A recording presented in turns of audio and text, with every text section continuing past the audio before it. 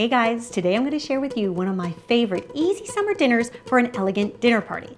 People are always impressed by it, and the funny thing is it couldn't be easier to put together. Here's what you do. We're going to begin by making the marinade for our chicken. You're going to start with some garlic, some olive oil, a little bit of red wine vinegar, salt, pepper, and oregano. Go ahead and whisk that up just until it's all combined and then set it aside. Then you're going to take some skinless, boneless chicken breasts. I usually factor about 1 per person.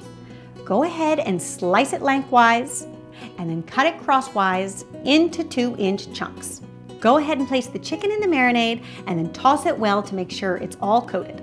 Now ideally, you want to let this marinate for at least an hour, just to allow all those flavors to marry and penetrate into the chicken. You don't want to take it any more than about 3 or 4 hours. The reason being is there's a little bit of red wine vinegar in this marinade, and over time the vinegar will start to break down the texture of the chicken. So 4 hours is really tops. Then you're going to prep your zucchini. Take the zucchini, cut off the top, and then you're going to slice it into about 4 equal slices, about 1/4 of an inch thick. You're going to brush each side with some olive oil and then season with salt and pepper. Then, about 30 minutes before your guests arrive, you can go ahead and thread your brochettes. I really like to use the metal skewers. I think they just hold up better with the heat of a barbecue, and then you get to use them again and again. You're gonna take your skewer and you're gonna thread about 2 to 3 pieces of chicken. Then you're gonna add a lemon wedge.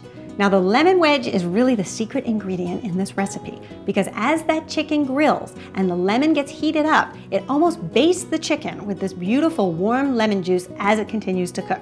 Then you're gonna thread 2 to 3 more pieces of chicken, add another lemon wedge, more chicken, more lemon. Usually you'll get about 12 pieces of chicken and 4 lemon wedges per skewer. Then go ahead and keep your brochettes in a Pyrex dish covered with foil and pop in the fridge until you're ready to grill. And then when the time comes, you want to heat up your grill pan or your barbecue to a medium-high flame. Put the chicken on first. You want to get that going. And then go ahead and place your zucchini.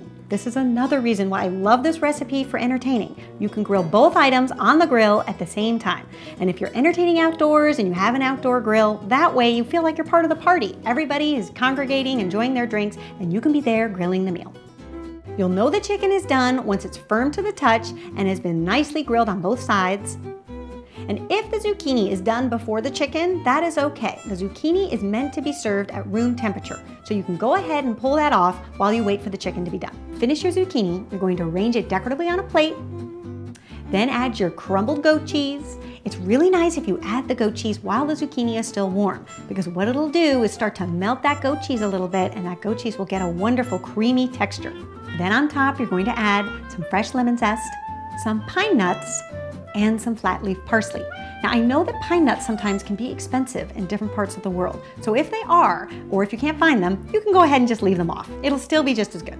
And then go ahead and serve this beautiful side dish with your delicious chicken, and you will see your guests will be completely impressed. The nice thing about this meal is once those lemons are nicely charred, you can take them off the skewers and squeeze them onto the chicken, and it's also really good on the zucchini as well.